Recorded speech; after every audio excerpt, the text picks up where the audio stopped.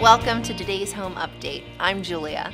Many homeowners don't consider ceilings part of their interior design, and it shows. Most are expanses of bland white paint. But savvy do-it-yourselfers are converting these blank canvases into interesting and functional design elements that access a room's decor or disguise problems.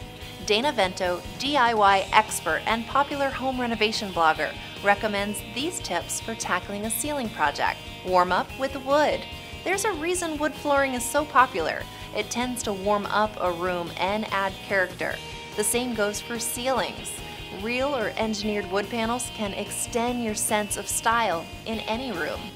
Go beyond vanilla. Painting the ceiling the same color as the walls or one shade lighter can make a small room feel larger.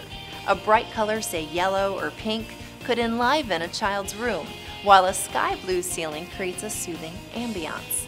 Black ceilings can dramatically define a dining area and an open floor plan, or enhance the enveloping atmosphere of a home theater.